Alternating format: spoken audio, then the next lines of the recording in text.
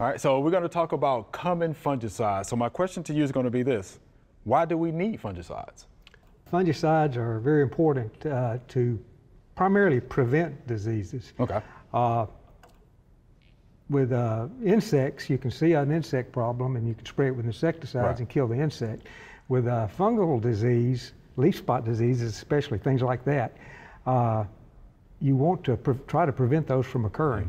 And if you already have the spots on the leaf, there is no fungicide on the market that will take those spots off. That's good. But you can hopefully prevent it from spreading. All right, so let's talk about some of the different common fungicides. One of the most common one is chlorothalonil. And let me, at this point, let me say the trade name really is not as important as the common name. The common name is chlorothalonil. It is probably sold under several different trade names. And what do you mean by trade names? A trade name, I'm going to give you an example. Okay. Daconil is a trade name for chlorothalonil, but chlorothalonil is in a lot of fungicides because the patent has run out on most of these fungicides. Most of these fungicides have been around quite a while. And but chlorothalonil and mancozeb are two very, very common fungicides that you will often see recommended for vegetable diseases. Tomato blight, early blight, some of the leaf spot and rust and things like that that affect vegetables. Captan is probably the most widely recommended fungicide for fruit trees. Brown rot on peaches, black rot on apples, fly speck, a lot of the common diseases on apples. Captan is the most common ingredient in home orchard sprays. Sulfur is a biological fungicide that is also commonly recommended for fruits, a lot of the fruit diseases, and I'm talking about the leaf spots, brown rot, and even black rot on grapes and things like that. When you get into the roses and some of the ornamentals, Myclobutanil, Propiconazole, Tebuconazole, some of these are systemic type. And do explain what systemic means. Systemic means that it is absorbed somewhat by the plant. There are locally systemic fungicides that are absorbed by the leaf, and it may move a little bit into the leaf. There's some that are a little bit more systemic that are absorbed into the leaf and may go right to the end of a shoot or the end of a growing point a little bit.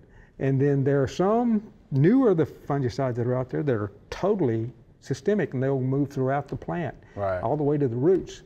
And those are some of the brand new ones. And they will give you about another week's control, from 7 to 21 days control if rain doesn't wash them off. The contact fungicides are 7 to 14 days. So you get an extra week if you go with some of the systemics. And some of the systemics have a little bit of kickback activity, a little bit of curative problem. You can have an infection that is less than 72 hours, and if that fungicide is absorbed into the tissue, it can actually help control that disease. So that's in some of the ornamentals. You're really into aesthetics. You want things to really look good, and that's why most of the time you see one of the systemics recommended for those kind of problems. Copper is another fungicide, copper sulfate, that will also has some bacterial activity. In the pecan business, copper fungicides are very, very common to control the diseases on pecan trees. Some of the newer ones, and these are commonly used in turf grass, strobilurins, azoxystrobin, pyroclostrobin, those type of fungicides. They'll control brown spot, brown patch, and dollar spot in turf grass, and they are also systemic, and that's the golf course is very important to keep those diseases in your home lawn also. Those are the most common ones. Some of the botanicals that are out there for folks that are organically minded, sulfur is one of those that I've already mentioned, but neem has some fungicidal activities. Clove and rosemary oils do too. There's a biological out there. We're all familiar with Bacillus thuringiensis, which controls caterpillars, but there's a Bacillus subtilis that has some antifungal activity. Really? So Never heard of that. Yeah, it sure is. Oh, wow. And that's pretty much it the most common fungicides that are out there. I know that on the agricultural end, new ones come out all the time. Okay. And it's hard to keep up with them. And there are some of the systemics that, at one time, when you said systemic activity with a fungicide, you'd kind of say, oh, I don't know about that. So if you're a homeowner, how do you determine which fungicide you need to use? The label. Okay. Read the label. A lot of these fungicides will control powdery mildew, downy mildew, leaf spots, rust, and things like that. And you'll see that on a lot of the fungicide labels.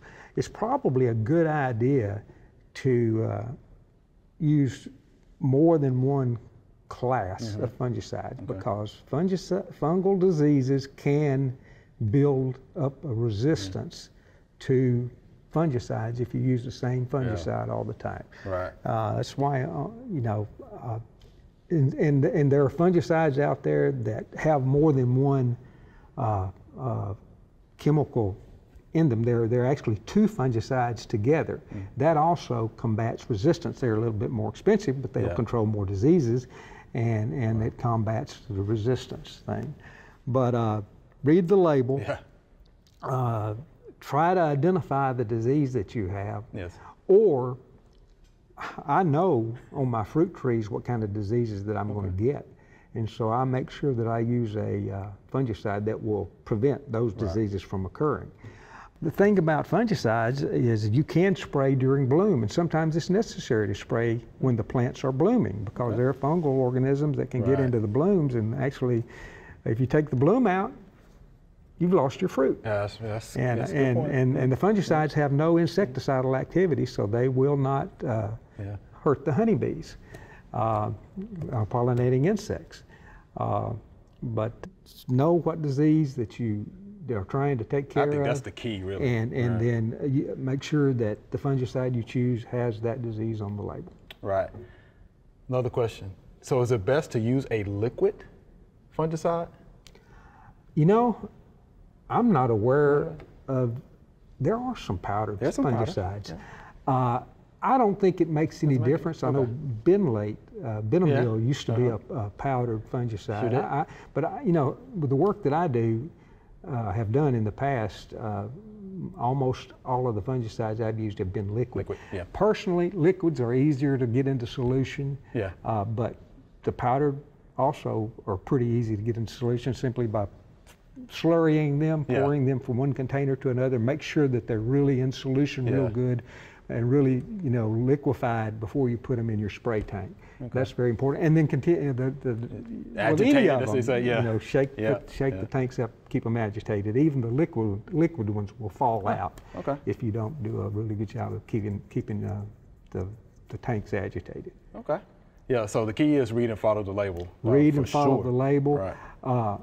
Especially, one thing you need to be aware of is most of these fungicides have withdrawal periods before harvest, so make sure that you stop spraying well before the harvest. All right. Well, thank you, Mr. D. We appreciate that good information. All right.